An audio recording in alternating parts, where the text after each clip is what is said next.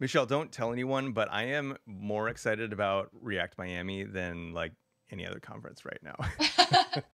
You always amaze me. You're an incredible organizer and an incredibly thoughtful person. And I have this talk that I'm doing at React Miami, but it's focused, or it was created in the time that I was employed at Chromatic. As an organizer, there's so many things that you have to worry about, and I hadn't thought about employment of these speakers being a piece of that.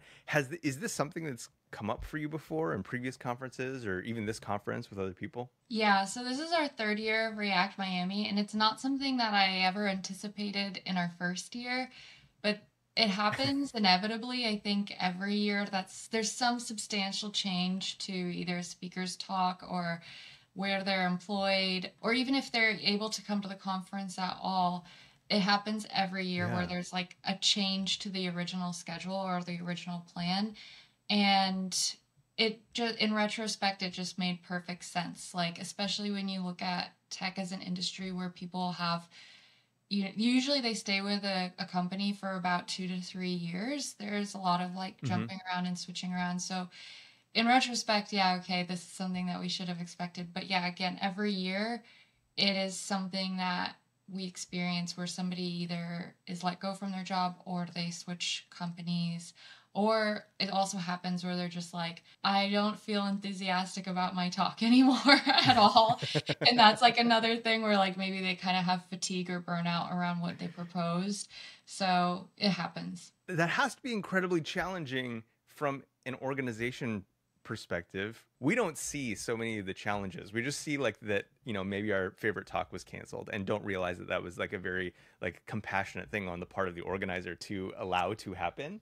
Um, and so how do you, how does that like feel for you when you're like kind of standing in the gap between these two sets of expectations? There's a crosshair of how a talk is selected, and a lot of it has to do with the person that's going to present it. Not in the sense that Mm, they have to be like able to draw a crowd or any kind of like celebrity or anything like that, but that there's somebody that's going to be, excited to come to the conference, somebody that's going to, that I can mm-hmm, tell is going to put a lot of effort into whatever they present, and somebody mm-hmm, that's going to be kind to the other attendees and open and receptive mm, to networking and connecting. And so when I'm picking out the topics, it's pretty thin, like I'm like, I want a mm, design talk. I want, a talk about RSCs. I want a talk where somebody's showing something that they built. I want to talk about security. And you can almost mm. only pick like one topic for each of those categories in order to cover them all. When you can't present your original idea anymore, for me, it's it's it's like 80% is totally okay, and then that last little bit is just trying to find something else that they can talk about that's not stepping on somebody else's toes or like doubling up on a Yeah. topic that's already been presented. Mm-hmm. Sometimes that happens where it's like, oh, somebody is giving almost exact same talk. Like, is there something else that you want to present? But that's really more of the consideration so that there can be something valuable that's still presented that's filling in this missing piece, and it's not like Yeah. redundant. You do an exceptional job of designing it. And that's why I wanted to talk with you because I feel like, you more than anyone else might feel that pressure of like, I want to be very compassionate to the speaker, but also the audience. In that we've kind of sold this ecosystem schedule, right, where someone can come in and learn a lot about a lot of things, and it does seem like a very challenging place to exist. So, from the perspective of someone who's had a life event that changes what they maybe feel comfortable talking about, what they are encouraged to talk about, etc. You were gracious enough to start that conversation with me, but if someone was feeling terror about what was upcoming and paralysis around what they should do about it, what would be a great way to reach out to an organizer and start that conversation? It really depends on like how who the organizers are, and kind Hmm. of how they approach something like this, and what the where really understanding where your conference talk fit into the lineup and why they want you there. I've left companies where I did a lot of talks on their behalf. It was like a weird transition out of a company where there were like also like really random like weird cease and desist involved, and so then there's like legal stuff, so Oh, you're like kind of being threatened like not to talk about stuff or yeah. things that happened if you're not comfortable giving a talk on behalf of like a company anymore or what they do, reaching out to the organizer and kind of just explaining like this relationship has ended with this company. um, I would I would love to work on creating another proposal with you. I would love to like still be a part of your Mm, speaker lineup and work on something. I think offering to work on a title together is probably one of the more important things because again they have a vision mm, of like what the whole kaleidoscope of talks look like once it's all together. Most organizers that I've known and met are really nice people, and this is hmm. far from the craziest thing that's happening. You're like a request like this is so far from the worst like message that they're getting or like the worst like Totally. news that they're getting. So I wouldn't be scared Yeah. that you're like ruining everything either. Like this is a very manageable thing, all things considered. There is a tendency to feel like, oh man, like I ruined everything. Like, and just I think also like you're kind of in that mode anyway. Like I've worked through a lot of my shame, right? But even so, I do feel like I made a commitment to Michelle that I was going to be a part of this lineup in the way that like I made a commitment, you know, and I want to follow through with that. So I can totally imagine like if this is your like maybe this is your first talk or like you're just breaking into this, like just having feeling so much anxiety around ruining something.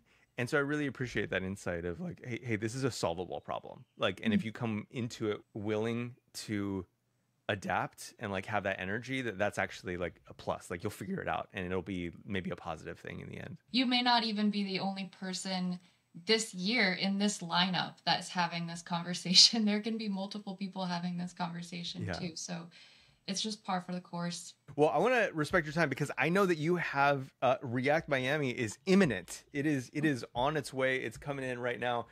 Tell me a little bit about the conference, what you're most excited about, and where people can find a ticket, get involved, and hang out with both of us and Yeah. the other suite of cool people that you've collected. Yeah, I've collected people way out of my weight class for this one. I can't even believe, I can't even believe who wants to be involved. I'm just like really, really excited about it. And I feel really, really lucky. People are always like, how did you do this? And I'm like, it's Miami. I don't do anything. The city draws people. I just give people a place to show up and meet. But yeah, reactmiami.com is going to have all of the information about the conference and where you can get tickets. I'm really excited this year. We're switching up the format like in a really big way. Normally we do 2 day Cool. conference in the convention center, single track of talks. They're all around 20 minutes each. But this year we're changing it up so that each day has a different format. First day is, just like how it is in the previous years, single track, 20-minute talks. The second day is what we're calling mini master classes. So they're about Hmm. an hour long.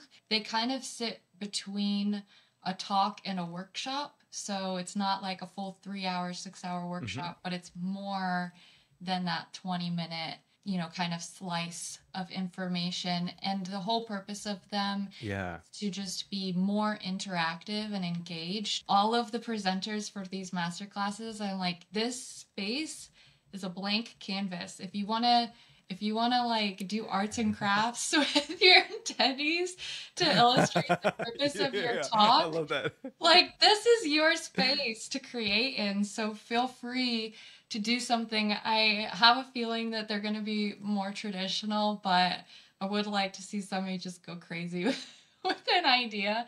It's also day one is in the Miami Beach Convention Center within Emerge Americas, which is this huge ecosystem conference in South Florida. So everybody gets to attend that conference as well. The second day, we're going to be in downtown Miami, which is a very different feel.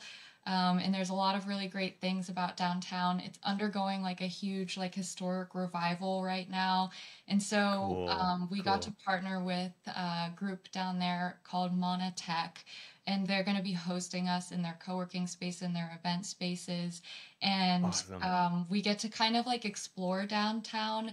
In the morning, we have these kind of like activities that you can do in the park nearby, and then you can attend the workshops later in the day. Talk about like being consistent to your word. Like I hope nothing falls through here, but like there's a really cool food hall right next to us that I think we're gonna collaborate with. And Awesome. then like have at the end of the day like a live episode of Syntax FM to like be the grand finale. So there's just a lot that I'm Yes. really excited about, and I just can't wait to do it. I can't wait either. I'm excited because I am actually doing one of those mini master classes. I've never seen a format like that. I think it's so cool that you're offering a open mini workshop thing, because I think that when you have that longer time slot available, you can almost take advantage of the fact that everybody has their laptops open while Yeah. listening to your talk. And I'm excited to explore that format. I think it has the opportunity to extend into more conferences. And so I'm excited that you're trying something new and different. And I think if I were maybe more mentally, emotionally prepared, I could have done an arts and crafts type thing. So maybe next year I'll help swing the arc to just be fully weird with you. Yeah, well, we do have Monica Powell. She's doing an art based talk. So we do have some art Yes. things happening. Awesome. She's perfect for that. I love Yeah. that. That's gonna be amazing. Okay, so React Miami is the place. I do want to. I just have to. I have to. I can't let it stand that it's just Miami because I I'm coming to Miami to see it through your eyes. I think that you have built such you've exported such an incredible excitement about Miami that I am excited to experience it through the way that you see it. And so I just want to give credit where credit is due. I think you are the magnetic force that's bringing us to Miami. And so yes, thank you for that. I'm really excited about it. Yeah, we're gonna have an awesome time. Any final words? We know reactmiami.com, Twitter. I assume React Miami as well. I never actually see the handles anymore. React Miami Conf on Instagram and Twitter. Michelle, thank you so much. I cannot wait to hang out with you in Miami. It's gonna be amazing. We'll see you soon, huh? All right, bye.